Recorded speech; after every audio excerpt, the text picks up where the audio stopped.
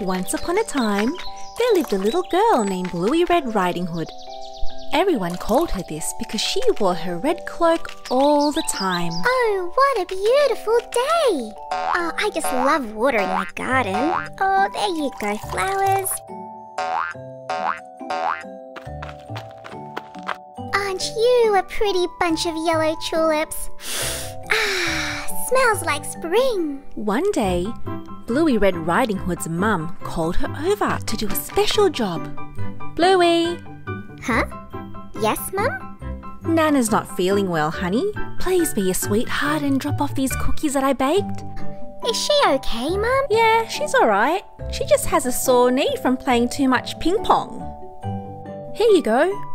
Okay, Mum. I'll make sure Nana gets these. Thanks, honey. And whatever you do, stay on the path that leads you down the wildflower woods. Don't get distracted and get home before dinner, okay? Okay, Mum. And Bluey, Yes? don't talk to strangers. I won't. Bluey Red Riding Hood then started her journey over to her Nan's house. Now to bring her Bluey Red Riding Hood continued down the path of the wildflower woods while singing songs. Look at all these beautiful flowers. I'm gonna pick some for Nana. So many flowers. Ah, smells so nice. Bluey Red Riding Hood was so distracted by the beautiful flowers that she was unaware of what was going on around her. Well, well, well. What do we have here? A wolf appeared from out of the woods. This wasn't like any other wolf. This one was a big, bad wolf. Bluey Red Riding Hood was much too busy looking at the flowers that she didn't know that the wolf was looking at her. Ah! You scared me! Hello, little girl. What are you doing all alone in these woods? My Nana's not well, so I'm on my way to drop off some cookies to her. Oh, and where might your Nana live? She lives in the big house right at the end of Wildflower Woods.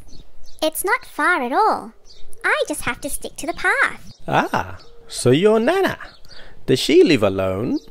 Yup, that's why I go to visit her all the time. And today, I'm delivering some cookies to her. Ah, I knew I smelt something delicious, something scrumptious. Yup, they're my mum's famous cookies. But you can't have any, alright? They're all for Nana. Don't worry, I'm not in the mood for cookies. Bluey Red Riding Hood was so distracted by the wolf that she forgot all about her task. She even forgot the one thing her mum told her not to do. Don't talk to strangers. Well, you best be off to your Nana's house. You don't want to be late for dinner. Oh, of course.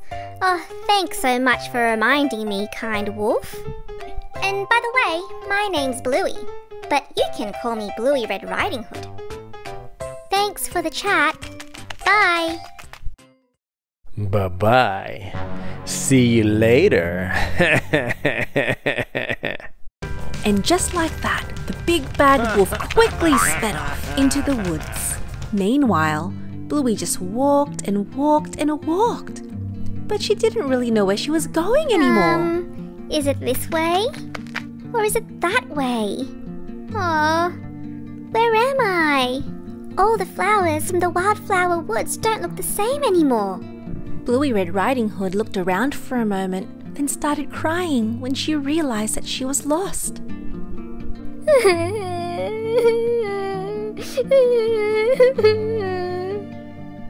A woodsman was walking nearby and heard Bluey Red Riding Hood's cries. Oh, hello, little girl.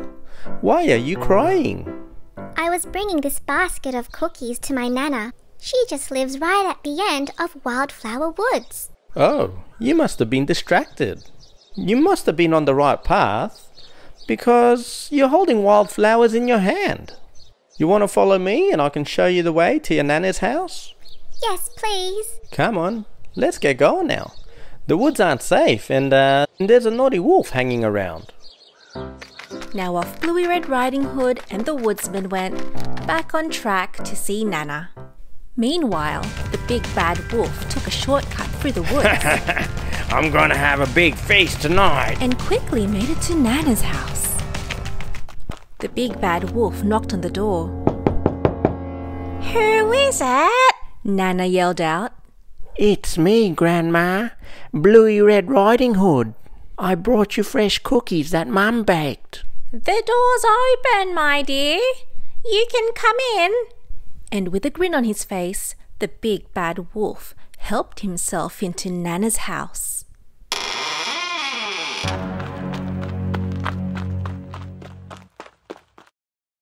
Not too long after, Bluey Red Riding Hood and the woodsman arrived at Nana's house. We're finally here, Woodsman. This is my Nana's house. All right, little girl, you're here now. Go on, get inside where it's safe. I hope your Nana enjoys those cookies.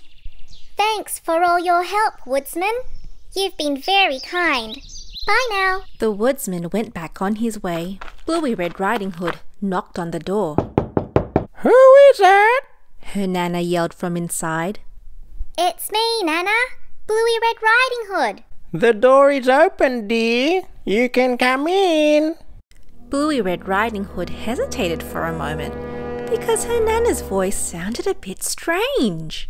But then she remembered Nana had hurt her knee playing ping pong, so maybe she was just in pain. So Bluey Red Riding Hood opened the door and went in anyway. The wolf dressed up as Nana was lying in bed. Hi, Nana. I'm here. Mum sent me to give you these cookies. And I picked some wildflowers for you. Thank you for coming all this way to visit me and to bring me food. Come closer, dear, so I can give you a hug. Come on, dear. Come closer. That's better. Little Red Riding Hood got closer, and she left the basket of cookies on the bed. As Bluey Red Riding Hood got closer to Nana, she noticed Nana looked different. Nana, what big ears you have. All the better to hear you with, my dear. Oh, and Nana, what big eyes you have. All the better to see you with, my dear. Nana, what a long nose you have. All the better to smell you with, my dear.